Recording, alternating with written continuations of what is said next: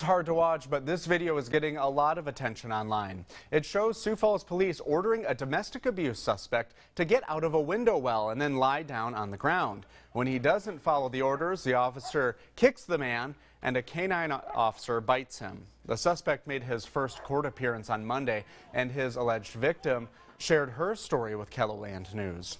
The case is shedding light on domestic abuse. It's happening more often than you might expect. Today on KELOLAND News, we are digging into the numbers and talking with police about just how common of a crime this is becoming. You'll want to watch for that story later today on KELOLAND News and on KELOLAND.com. And that's where you can also watch our story with the victim, again on KELOLAND.com.